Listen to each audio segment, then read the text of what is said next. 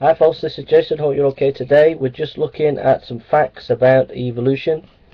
It says in a 2005 poll by Louis Finkelstein Institute for Social and Religious Research found that 60% of American medical doctors reject Darwinianism, stating that they do not believe man evolved through the natural process alone.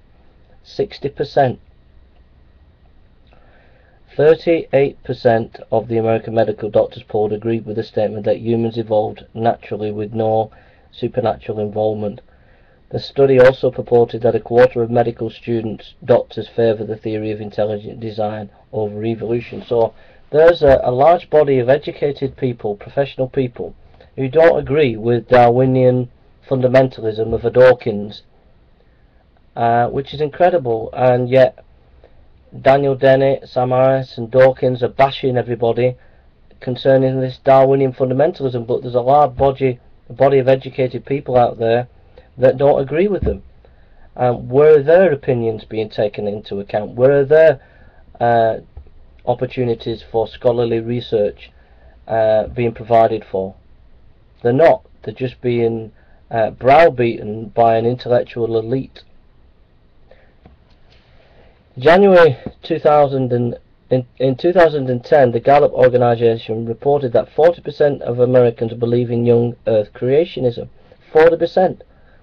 So why aren't those 40% of Americans given the right to be able to have research departments where they can do research in young Earth creationism? Why?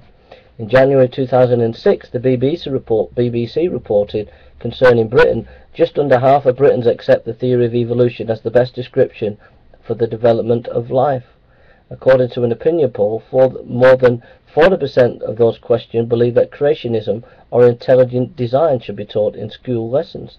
So there again, there are a large body of people out there in Britain who don't believe in evolution, yet their intellectual needs are not being met by the education establishment nor by the intellectual elite. There's no research being done in intelligent design by secular universities and or into creationism, and I think that's not right. I think this large body of people, this 40% of people in the UK, their opinion should be listened to, and people should do research for these people. So the intellectual elites are browbeating ordinary people and many professional people.